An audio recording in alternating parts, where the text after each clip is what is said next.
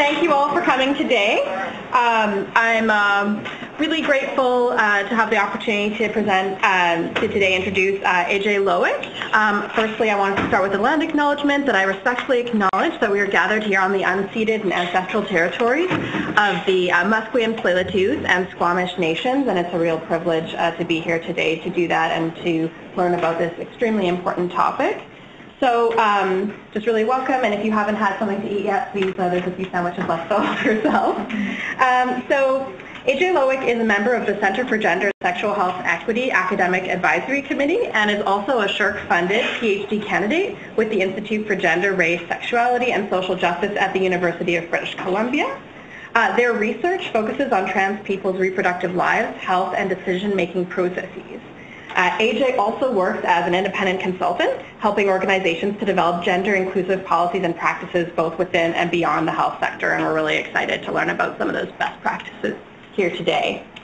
Beyond sexual and reproductive health, AJ is also passionate about trans and gender-inclusive substance use research and care, and works as a graduate academic assistant with Dr. Rod Knight at the BC Centre on Substance Use. Today, AJ will speak about creating trans-inclusive reproductive and sexual health care. And just as note, our next speaker series event will be on March 19th and will feature Dr. Hannah Kia. So without further ado, please join me in welcoming AJ.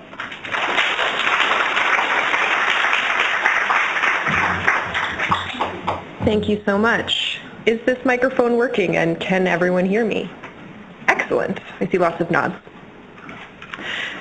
So today we're talking about creating trans-inclusive reproductive and sexual health care, and this is an area that I've been working in for about 12 years now. So I'm going to share a little bit about what brought me to this work and a little bit about my dissertation research. I want to reiterate that beautiful land acknowledgement that we just heard from Shira. I think this is important not only to name my own relationship to land into this space, I'm a white settler, but also because if we're talking about sexual and reproductive justice, sexual and reproductive health, we ought to remember that we have done a lot of reproductive injustice to our Indigenous friends and colleagues, both historically and today. And also if we're talking about trans people, trans inclusion, recognizing that that is language embedded in settler colonialism and that not all Indigenous peoples who we might kind of think of as trans will use that language to refer to themselves. That in fact there are two-spirit people who live on these lands who are reclaiming their own words to refer to sex and gender. And so to talk about trans inclusion is to talk about very specific people. The plan for today is I'm going to first tell you a little bit about the kind of genesis of my interest in this topic, originating with my master's thesis, which focused on trans-inclusive abortion clinics. I'm going to then talk to you about my dissertation research entitled Gendered and Reproductive Becomings, Trans People Reproductive Experiences in the BC Healthcare System. And then I'm going to use interview and photographic data from my dissertation in order to talk through some of the barriers that trans people experience in sexual and reproductive health care. We're going to talk about informational and institutional erasure, and we're going to talk through some of the dominant norms that exist in the provision of sexual and reproductive health care, including a bunch of normativities that I'll define as we go through. So I invite you back to 12 years ago when I was 12 years younger than I am now. And I wasn't sure what I was going to do with myself, but I was finishing an undergraduate degree and I was working at the time at a women's-only abortion clinic, a job that I was incredibly passionate about.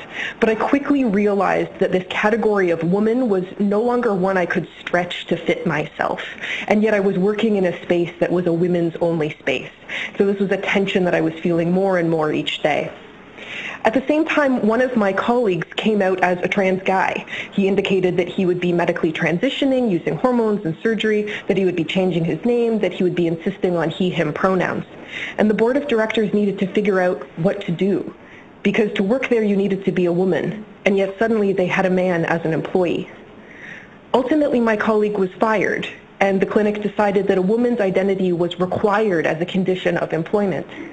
And I was allowed to stay because I can pass as a woman, which felt incredibly uncomfortable to me because I am not a woman. So there was transphobia occurring in this workplace that at the same time was saying that they could serve the needs of trans people as clients. This seemed like a huge contradiction to me and something that I needed to dig into. So I started questioning my colleagues. I informally interviewed 8 staff members at the clinic, and I asked them very simple questions. How many trans people have you served? And what does your care look like when you know your client is trans? Or what barriers do you think trans people might experience in the way that you deliver care right now? To my surprise, my 8 colleagues told me that between them they had only ever served 2 trans people, something that I knew was statistically impossible.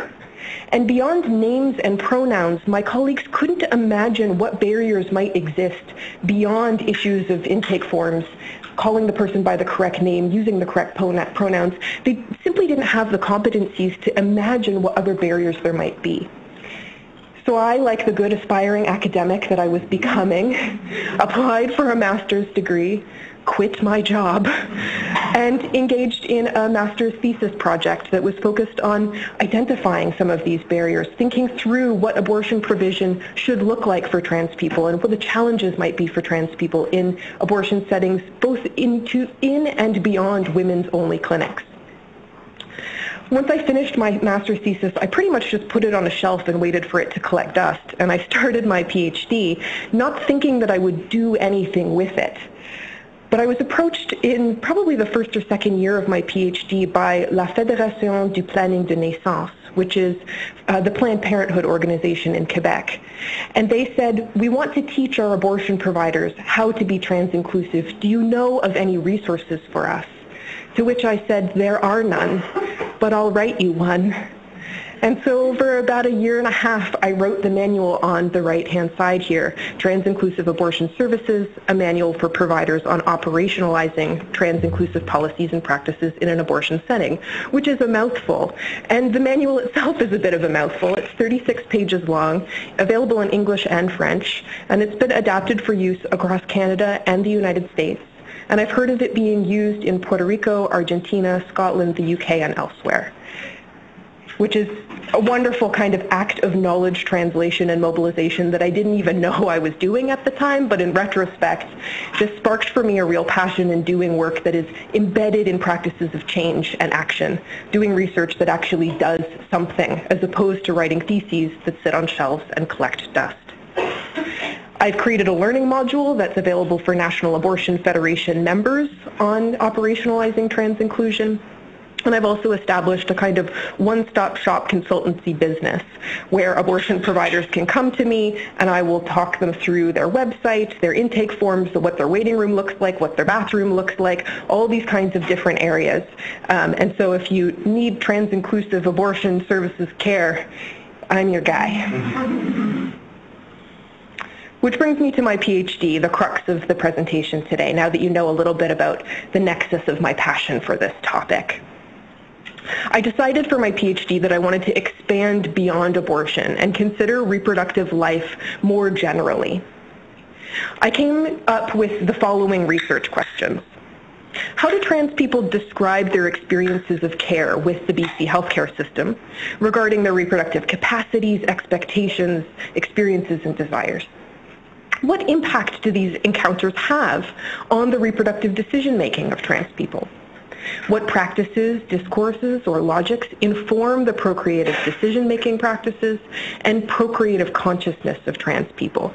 And if you're unfamiliar, procreative consciousness is this idea that we aren't all kind of inherently aware of the fact that we might become parents one day. For a lot of queer and trans people, this is something you need to come to realize.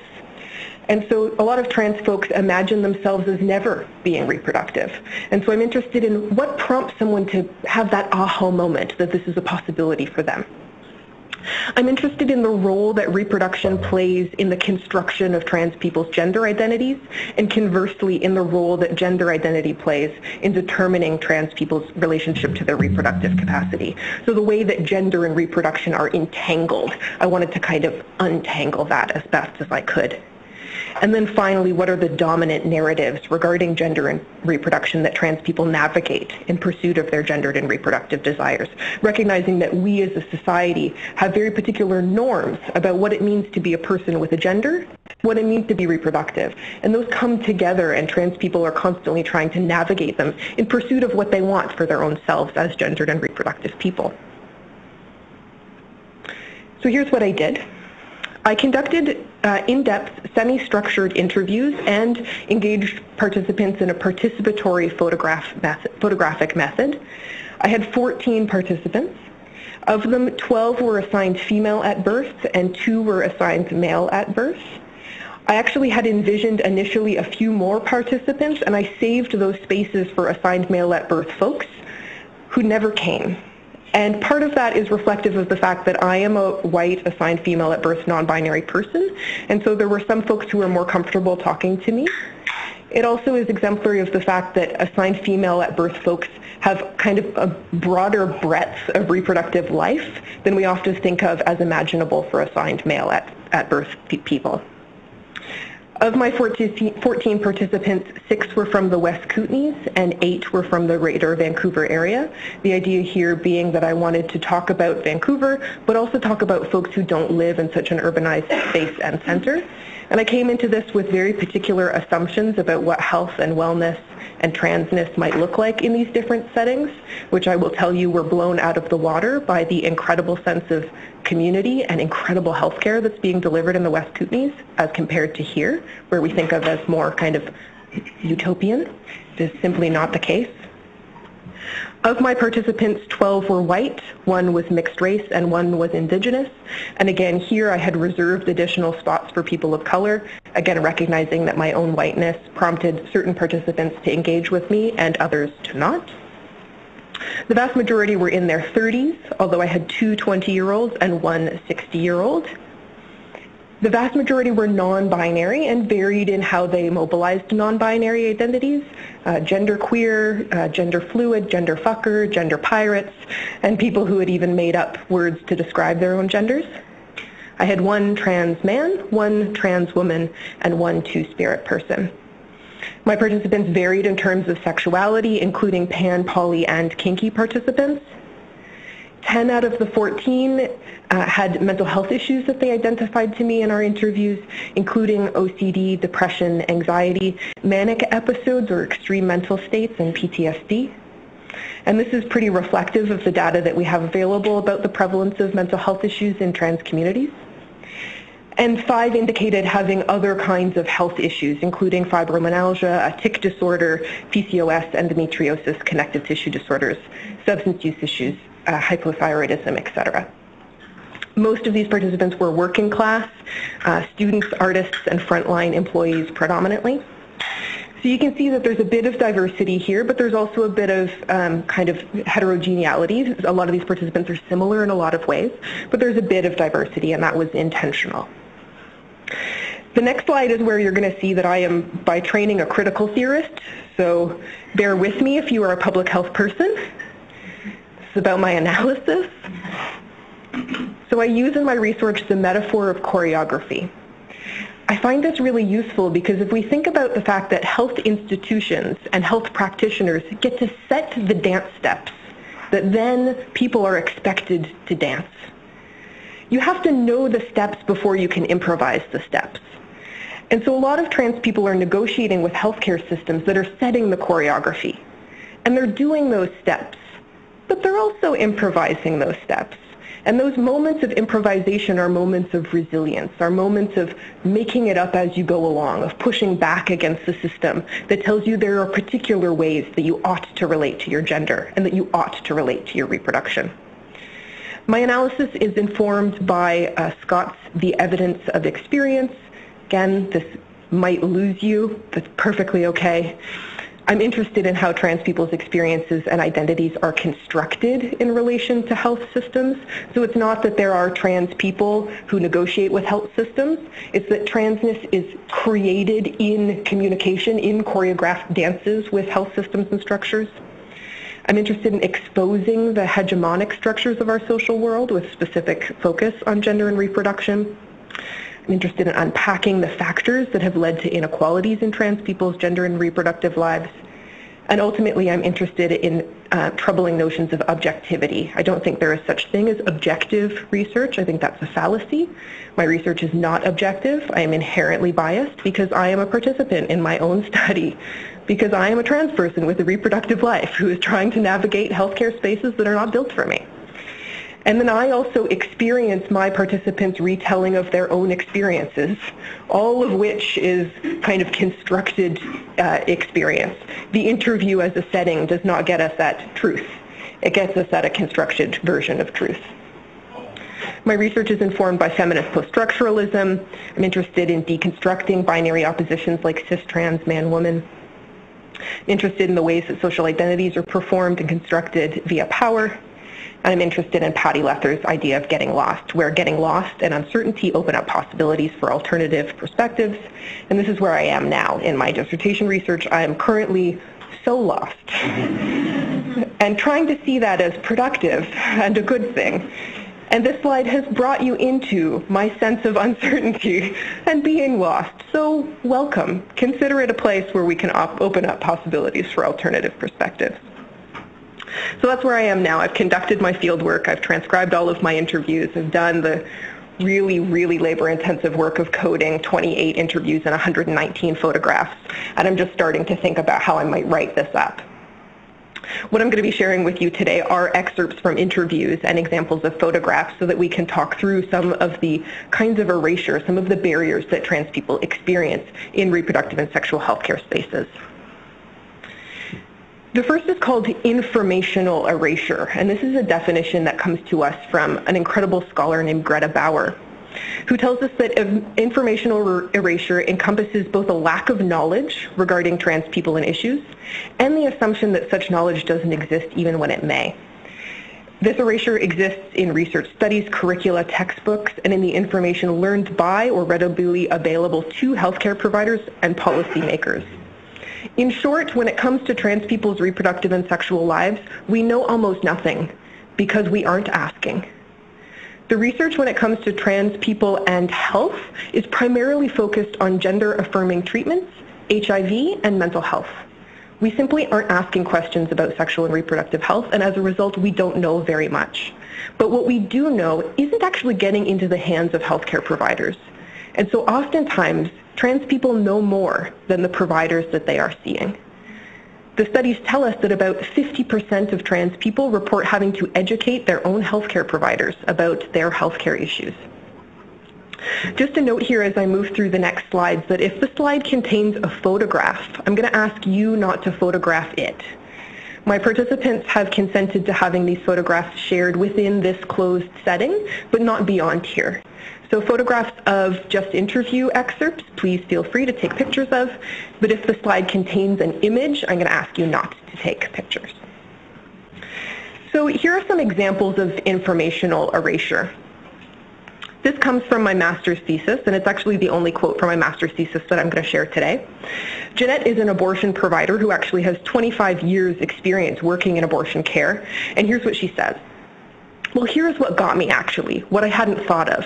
I mean, I realized that your gender, that you're transgender, doesn't have anything to do necessarily with your orientation, but the idea that a trans man would be having vaginal sex, and maybe even not just to get pregnant, I thought, wow, that would kind of be hard, wouldn't it? To think of yourself as male, and if you're still having vaginal sex, if you're still using your vagina for something.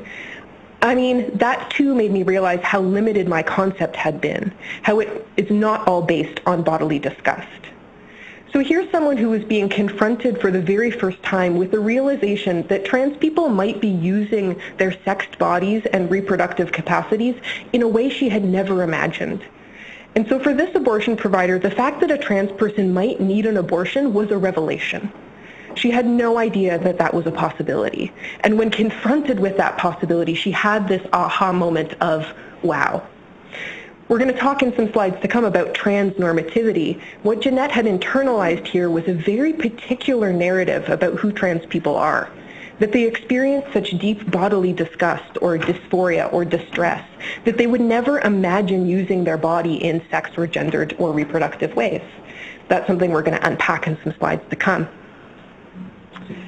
This is a quote and image from a participant in my study named Will, who describes their gender as infinity. Will says, I just didn't know anything about bodies, until I met someone who is trans. I didn't really know about, say, sex. I didn't know about, any of this stuff. I didn't really understand consent for the longest time. Just so many aspects that I ended up having to just, totally figure out by myself and go through my own growth for that. And then once I finally found my community, and once I finally found queer community, it was easier, but it was still just such a challenge to, kind of get any sort of stability with my reproductive health and stuff like that. When I started having issues with testosterone, my doctors didn't help for one fucking second. I definitely, Clinic B helped me get back on my feet, right, once they figured out what was going on. But all the actual, I guess my self-diagnosis, figuring out what was actually going wrong, I did that, right? I did that because I kept looking and thinking about it and charting things and making notes and being this is happening. I am not, imagining this. And yeah. What Will is describing here is both a sense of informational erasure in their own life. They simply didn't have access to the kinds of information that they would need to make informed reproductive and sexual health decisions, but also being confronted with a healthcare system that couldn't help them. And so they had to do it themselves. The image on the right-hand side is actually a photograph of a painting that Will made. It is a painting, as they describe it, of the roots of a tree, representing that in order to grow even a little, that's the amount of work that you have to put into your healthcare providers so that you can flourish. You need to do all of that work first before your healthcare providers can help you, and then you can consequently grow. I thought it was a beautiful metaphor and really demonstrates the impact of informational erasure on trans people's lives. And then the final example here.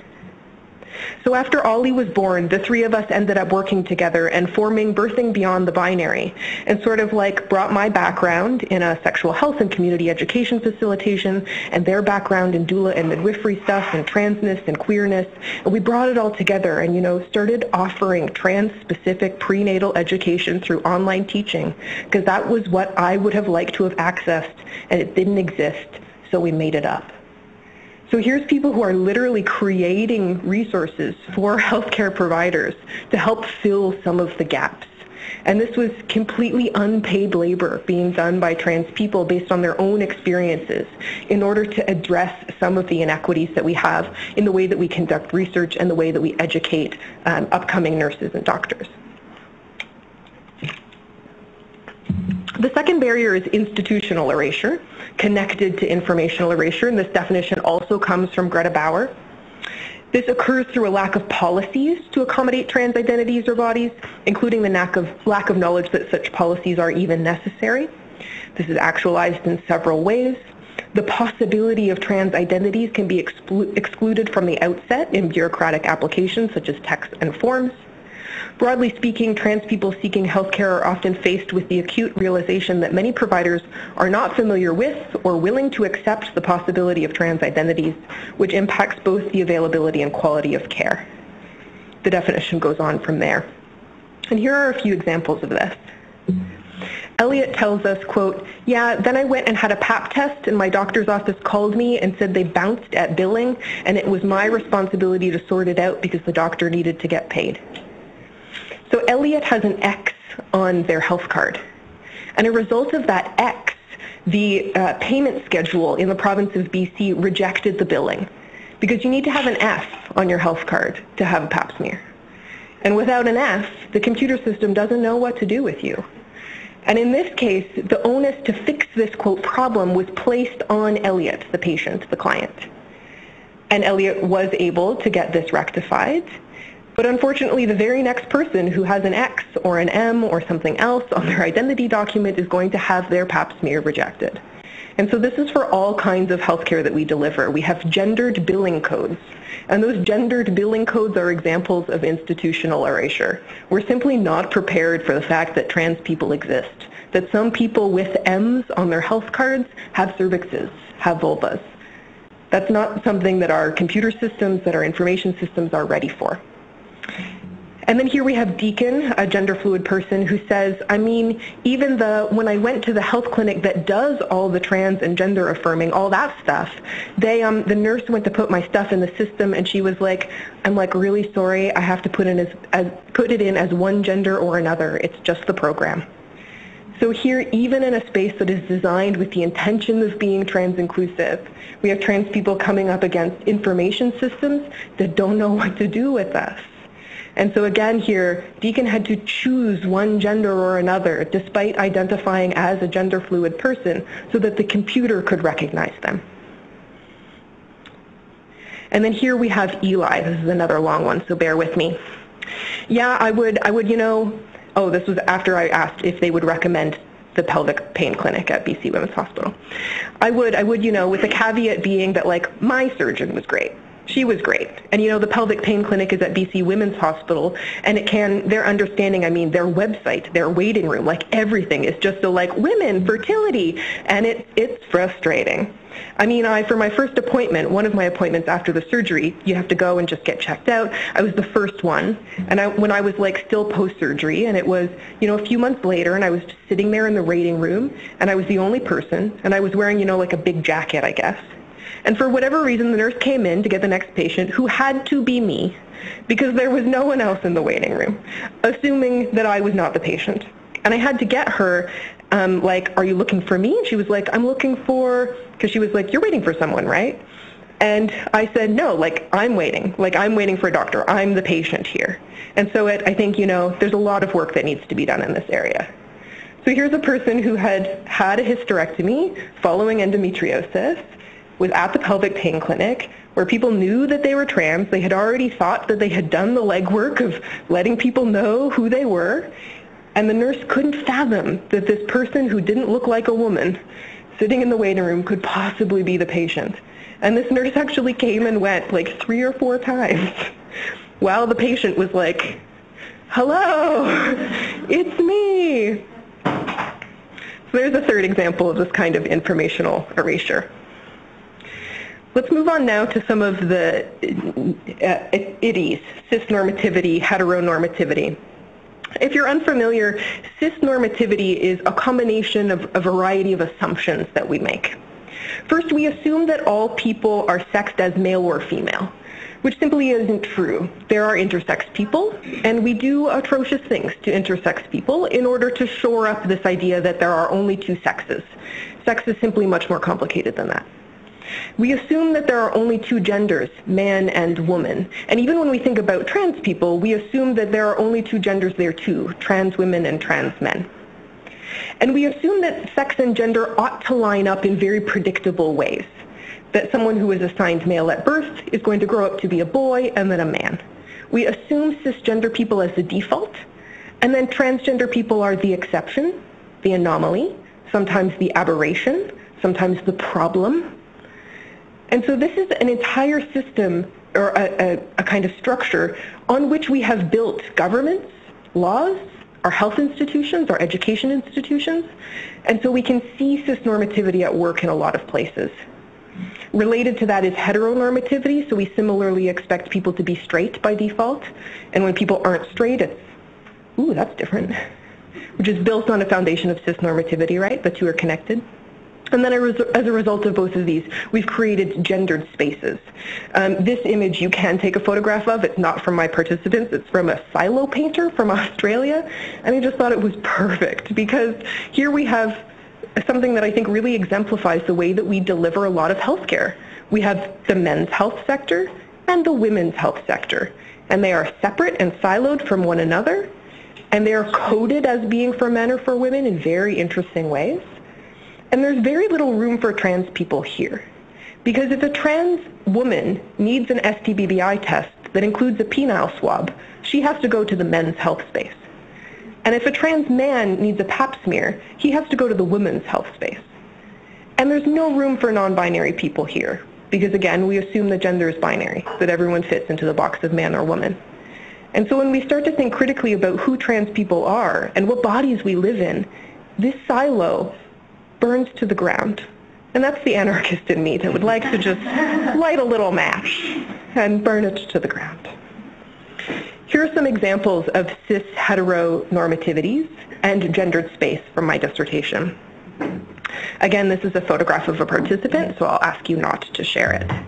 This is Carter, who says, it was hard, like being the only guy in the gynecology ward. Kind of just, being looked at, differently, being forgotten about. So after Carter had bottom surgery, specifically a hysterectomy, they were in a private room, which they had requested. They were not being segregated, which is nice, because that does happen. But then they were simply forgotten about for like a day and a half. No one fed them. No one checked on them. And they chalk that up to the fact that they were a guy on the gynecology ward. People just looked right past them as though they weren't there. And this is because of the way we gender these spaces. The expectation and the assumption is that everyone there is a woman, and that if you're not a woman, if you're in that space, you couldn't possibly be the client. Here's a quote from Rowan, who is a non-binary trans person, discussing what it was like donating sperm. So yeah, I went to the fertility clinic and we had a long discussion with the physician about the options and what we could do with the sperm later on. But thankfully I didn't have to give other samples because they hated the process of doing it. It was so counter to, it was so like wrapped up in the binary, like heteronormativity. And it was funny because the room I was in was like, there were like rooms with like donations or like, I interject, specimen collection? Yeah, specimen collection. Like chair, like a dark room. It was so small, like probably 5 feet by 5 feet, just like a tiny TV, tiny room, little TV screen on the wall, and porn magazines. And there was one, only like, obviously the room was designed for like men. And, based around the binary, and like I said, heteronormativity, because it was all straight porn, except for one magazine, and like, 20 magazines. So this is a person who was assigned male at birth, who is non-binary, who's not a trans woman, although this fertility space seemed to kind of understand trans women and assumed that they were a trans woman, even though they are not. And it was coded not only with gender, but with heterosexuality. Only straight, gay, like straight men's magazines available in the room. Rowan has deep reproductive desires and was willing to put up with this experience for the sake of being able to preserve their fertility. What about transnormativity? Maybe you've heard of cisnormativity, but transnormativity is a new one. It's a word that actually only I encountered maybe a year ago for the first time, and I had one of those kind of like paradigm shift aha moments. This is a quote from an article that I have forthcoming where I say, trans people are held accountable to a specific set of binary and medicalized standards where what is at stake is being deemed legitimate in the eyes of the law, medical providers, and journalists, among others.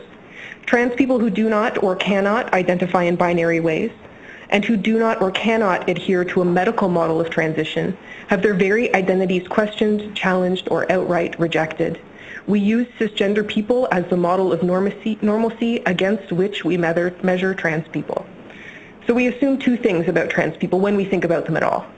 We assume that they are either trans men or trans women, that it's about moving from one fixed gender position to the other, the idea being that there are only two. And we assume that trans people, all of us, will or at least ought to want to desire medical transition so that we can match our insides to our outsides. This whole born in the wrong body trope that you've probably heard about. It's important to remember that that is true for some people, but it is not true for all of us. That narrative came from a very particular place. It came from psychiatrists and endocrinologists and surgeons writing at the beginning of the 20th century till now. They wrote the story, and they hold us to it as if it is gospel. It is not. Here are some examples of transnormativity at work. This is Noah, a non-binary masculine of center mixed race person, who says, I was kind of like, when I was in for my pulmonary embolism, there was a nurse that assumed I was a man. And was like, it took me a while to realize that, because I was like, oh, do I need to have this conversation with this person about like how I don't identify as either? I mean, like I was kind of like, okay, take one for the team. Yep, I'm your first male person in the maternity ward, because like they stuck me there because the hospital was really full, so I got put back in the maternity laughing, which was like, so I was just like, yep, yeah, no, we're all really brave, yep. So here we see transnormativity at work. The assumption was if this person wasn't a woman, that they must be a man, that those are the only options. But Noah is not a man, and so had to negotiate whether in this moment of post-birth pulmonary embolism, they had the capacity to educate their nurse on the fact that they were not actually a man, that they don't call themselves mama or daddy, and ultimately Noah decided to just kind of go with it and to let themselves be misgendered. And in fact, part of what we see here is this narrative of bravery, that when trans people do regular things, normal everyday stuff, we're so brave for doing so, which is a way of kind of fetishizing and romanticizing trans people's experiences. And in this case, what Noah was brave for doing was tolerating misgendering for the sake of care. It wasn't simply brave that they had decided to have a child and that they were dealing with a complication. It was brave that they ultimately decided to not take this teaching moment, because we're often forced to engage in those teaching moments, even when we're in the middle of a medical crisis. And here's another example from Eli.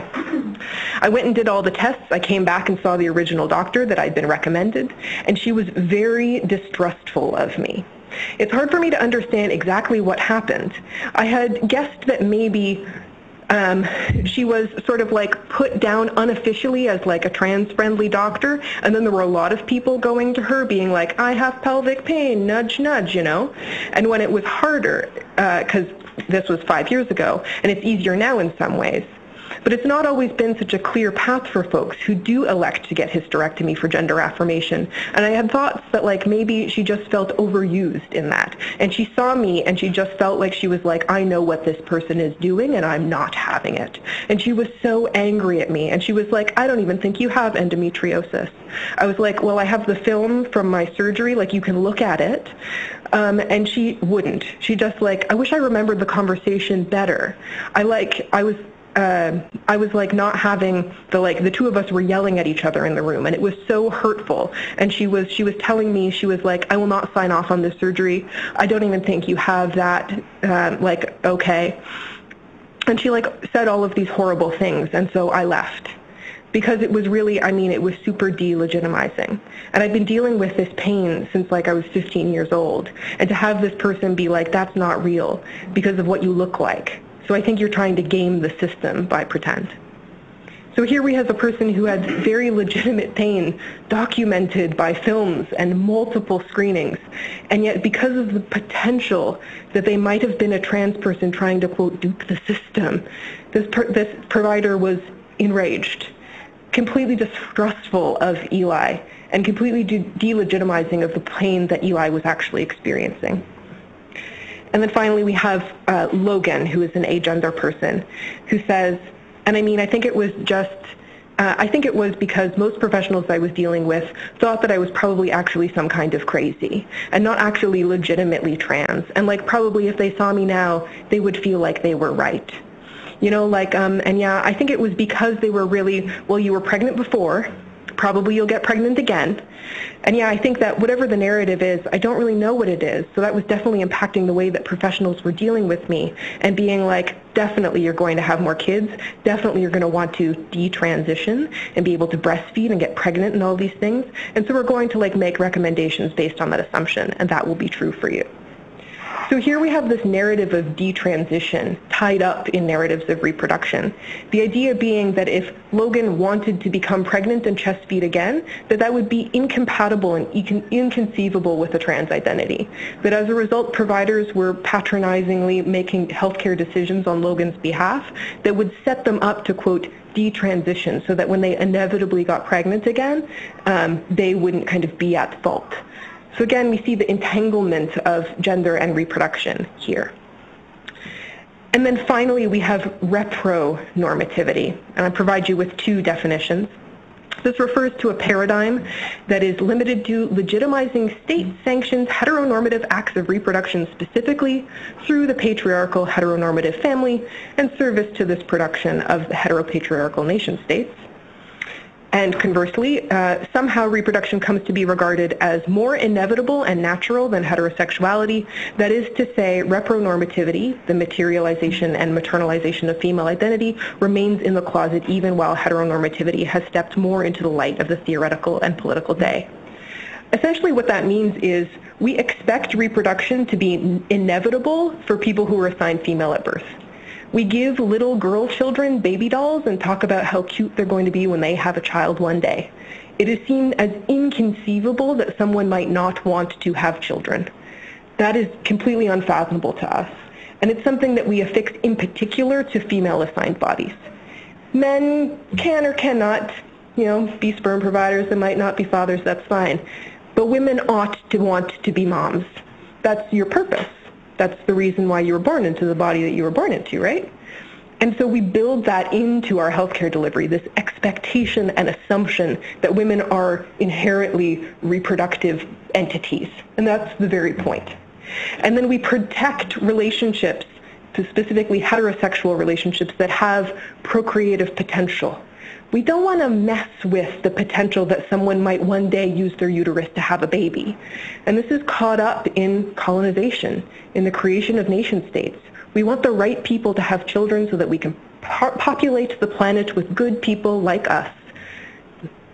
It's a really problematic narrative and something that cisgender women negotiate all of the time. Here are two examples. Logan tells us that I never understood that, and I still don't really. But when I was like 18 and had a baby, random people, like strangers, whoever, would ask me like, so when are you having another one? And I'm like, why are you fucking saying that to an 18-year-old? Are you like being an asshole right now? And I think it's actually just as a part of the supportive narrative maybe in the straight world to be able to be like, oh, when are you having your next kid? Because you're obviously like on that journey or whatever. But I remember also being like so confused, like, no? What? Definitely. Not for a while, if ever. And so here we have a teen parent who was being asked simultaneously, like, you were too young for that baby, but also, when are you having your next one? And then finally, we have an excerpt from a conversation that Huxley had with their partner. Huxley says, feeling anxious, the receptionist said they were going to issue me an IUD. If that is true, I'm going to lose it. I'm still waiting to see the doctor. I don't want a fucking IUD. I want to be sterilized. IUDs are horseshit. They are painful to insert and take out, and they are not 100% effective and can cause miscarriages. And Huxley's partner replies, they can't just issue you that. That's bullshit. Don't let them try that and sway you on that. And Huxley replies, I'll freak the fuck out if they do. So this is a person who had been asking for some kind of sterilization, tubal ligation, hysterectomy. They did not care for over 10 years and was being told time and time again, well, you're too young. Well, what if your next boyfriend wants babies? And no matter how many times they said that this was something they absolutely needed in order to feel good walking in the world, they were denied. And here they were at an appointment where they expected to have a conversation about tubal ligation or about hysterectomy, and someone had marked down that the appointment was actually an IUD insertion, which caused incredible mental distress for this human being. Ultimately, I'm happy to report Huxley was approved for a tubal ligation, and they threw a party. But it was not without them, A, doing a lot of work and self-advocacy, and B, not telling anyone that they were trans. Because they worried that if they disclosed that they were trans, that then their desire for sterilization, their desire for infertility, would be kind of caught up in these cis, repro, heteronormative, transnormative narratives that I've just unpacked for you. So they intentionally concealed this very important aspect of who they were, just so that they could, after 10 years, get the thing that they had been demanding.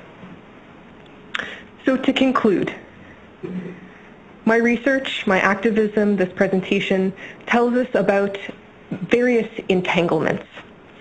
Cis, hetero, trans, and repronormativities are all mixed up together, and all mixed up together in the way that we deliver healthcare. You might have noticed when I was giving you an example of cis normativity that there were actually elements of repronormativity there. That actually the examples I've provided don't fit neatly into any of these boxes because these things are all entangled together. And this entanglement contributes to the informational and institutional erasures. and are manifested in the way that we deliver care in gendered silos. Sexual and reproductive health care are distinct, but they are also entangled. And if we consider trans people's sexual and reproductive lives, we are prompted to critically question the way that we in our society link sex to gender, to reproduction, to parenting. We tie them together in a neat little line, and then trans people step in and mess up that line. Gratefully, we love it, it's fun. But then we're confronted with people who are messing up our understanding of things and the way that we have been delivering care for as long as we can remember. And that is what frames trans people as the problem, because they would dare mess up the line of how we have tied these things neatly together. And then again, that final kind of analytical, critical theory brain of mine is interested in the way that the idea of who trans people are, is an identity that is entangled with expectations and assumptions about sexual and reproductive life, which are reified in our healthcare encounters. So we have an idea of who trans people are based on how they ought to relate to their sexual and reproductive bodies, and then we measure whether they are authentically trans based on whether they match up to our measurements. And with that, thank you.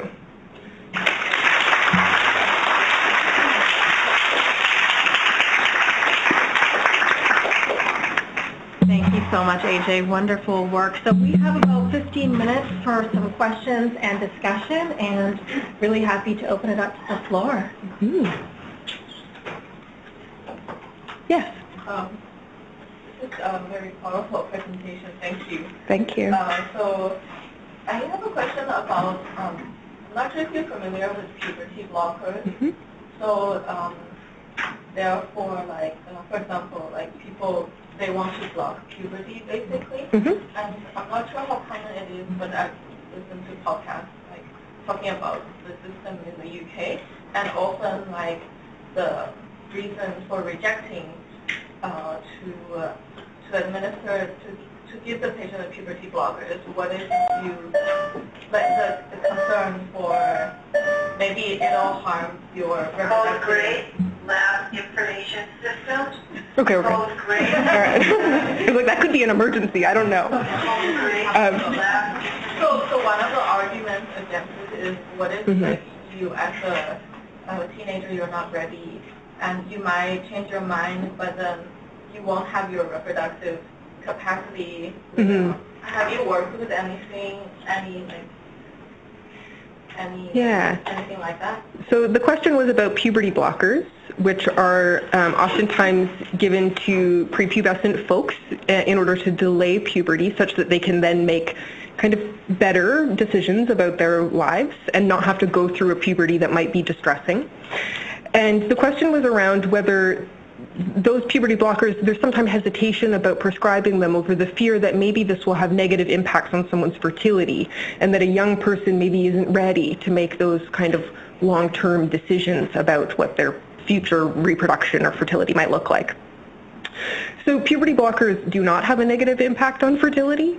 All they do is block puberty. So when someone stops taking a puberty blocker, the puberty that their body was going to go through anyway based on its assigned sex will simply occur as per normal. So that hesitation is actually a fear that's not based on any empirical science. In fact, the worst thing to do would be to force a young person who's experiencing distress to go through a puberty that they're not emotionally prepared for because of this repronormative narrative. Because what if this 14-year-old doesn't yet know that, of course, they're going to want babies because everyone wants babies. And ultimately, we can't protect people from regret. We all live with regrets. I have regrets. You probably have regrets. But what we can do is protect young people from suicide.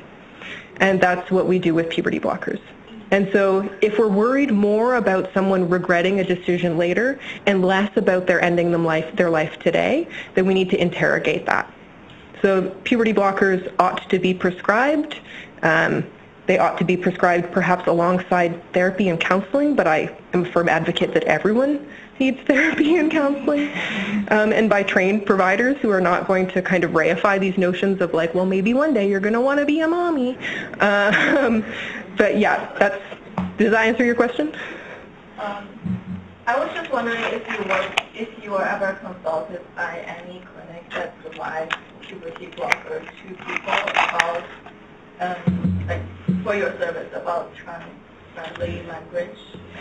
No, so I haven't had anyone working with youth in particular ask for my services, but there is a scholar named Jake Pine, P-Y-N-E, whose activism and advocacy work is all about youth and puberty blockers. So he is from Toronto, but he's readily available by Skype and otherwise, and has written a lot of really interesting scholarly research on puberty blockers in young people. So that would be my suggestion of who you might want to reach out to. Mm-hmm. Kate. Yeah, so first of all, thank you so much, AJ, for the presentation. Really amazing work. And I guess I'm wondering, in your master's work, which I think is also a really amazing example of anyone doing work that leads to policy and advocacy, have you had much follow-up? It's like amazing to see that taken up by guidelines, you said in Canada and the U.S. Mm-hmm. Do you know if there's any like evaluation? Like, I'm curious about how the guidelines and this practice, and whether you've been able to work with any abortion clinics in terms of how that's rolling out. Yeah, so that's a great question. So for folks who didn't hear, it was about whether there's been any kind of evidence to support the impact that the trainings and things have done, so that we know whether the policies are actually making change on the ground. And in my own personal consulting business, no. But I was actually just asked to be a partner on a grant in the United States where they're doing just that. They're proposing to deliver 16 to 20 in-person training sessions, 16 to 20 virtual or webinar sessions, and then as a control, medication abortion training with nothing about trans people specifically, so that we can actually evaluate which kind of intervention method is most effective and how we ought to be investing our money when it comes to training. I'm a firm advocate that in-person is best, but I might be biased because I get paid to do in-person training.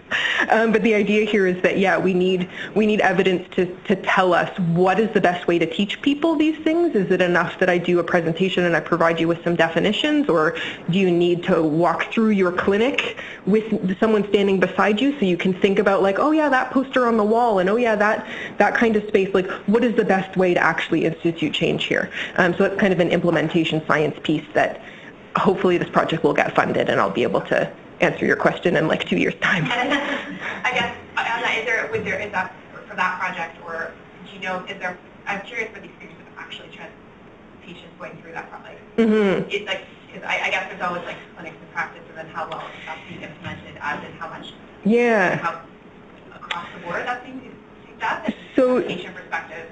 Yeah, so from a patient perspective, at the moment there are only 2 peer-reviewed scholarly articles written in English about trans people's experiences of abortion. 2. That's it. There's a 3rd one coming. So the short answer is we don't know because we aren't asking.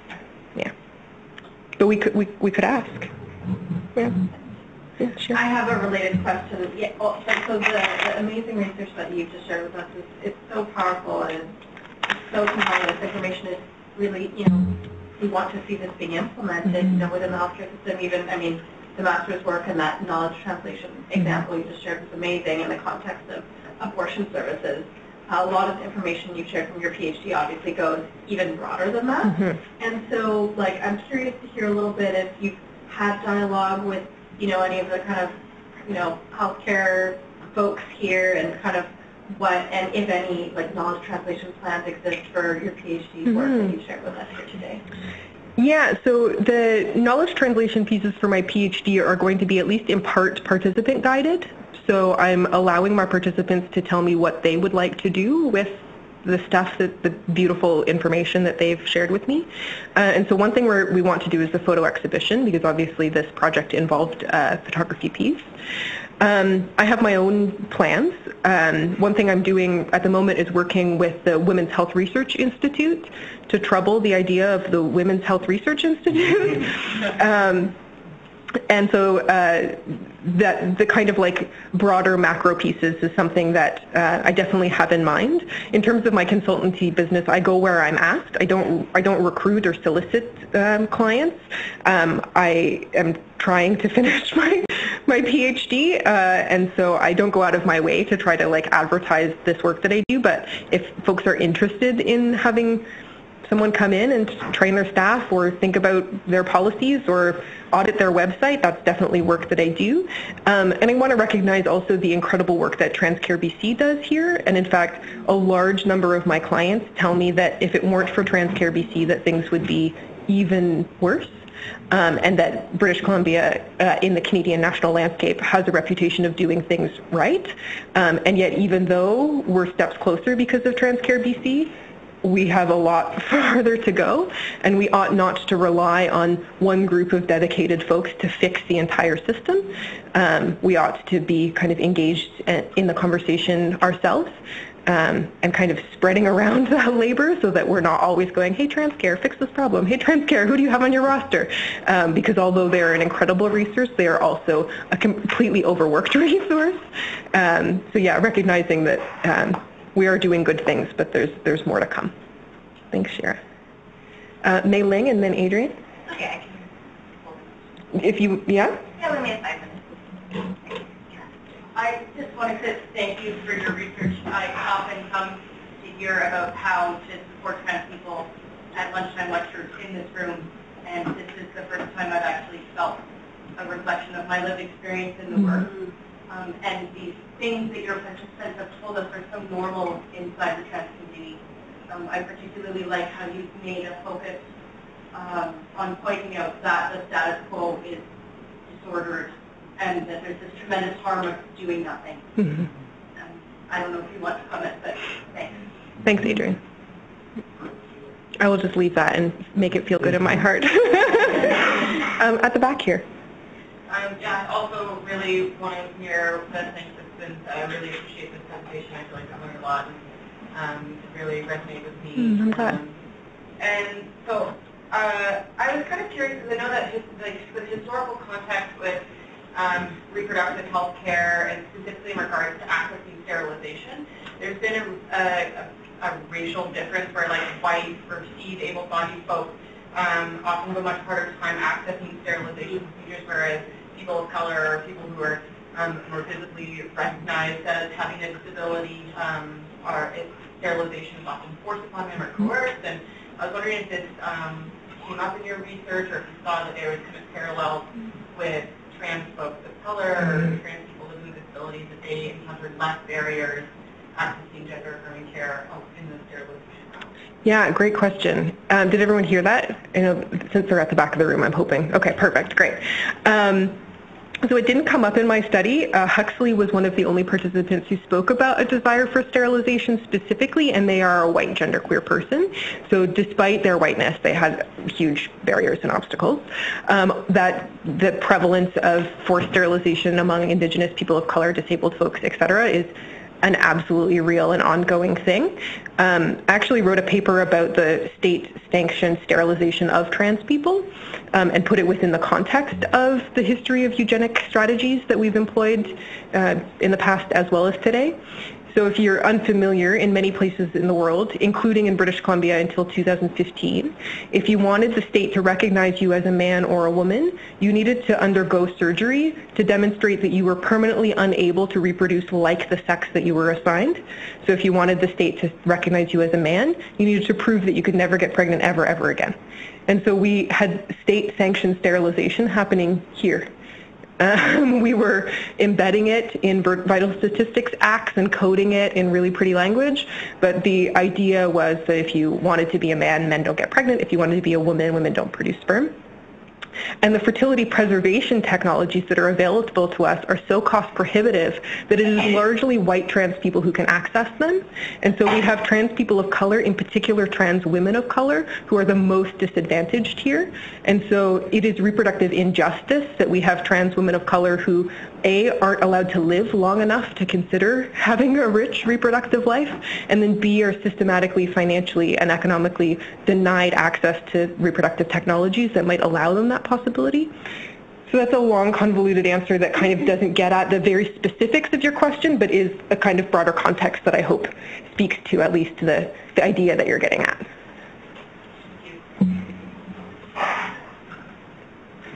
Any final burning questions before we wrap up? All right, well, just want to extend a warm round of applause again for our speakers. Thank you so much.